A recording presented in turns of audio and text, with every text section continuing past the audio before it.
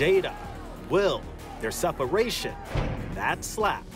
The headlines keep coming as Jada promotes her memoir, Worthy. It's the challenges where we find our greatest selves, and without them, we won't. And that part is what I had to learn throughout my journey. But there's another man in her journey, the late legendary rapper Tupac Shakur. They met while students at the Baltimore School for the Arts, and she's called him her soulmate. One of the most difficult things that you had to write about in this book was losing your friend, your soulmate, Tupac Shakur. On the internet, there's been a whole lot about me calling Pac my soulmate. And I think people regard soulmate just in a romantic way. And soulmates aren't just romantic, right? Because as you read in the book, exactly, Pac and I were not romantic, but he is a soulmate. I know I will see him again.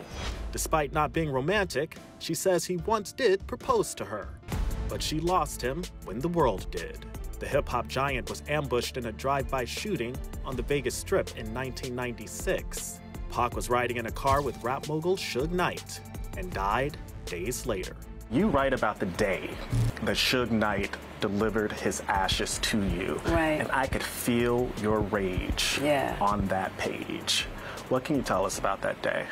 Having to receive Pac's ashes in that way was a really devastating moment, to just get him in this little cardboard box.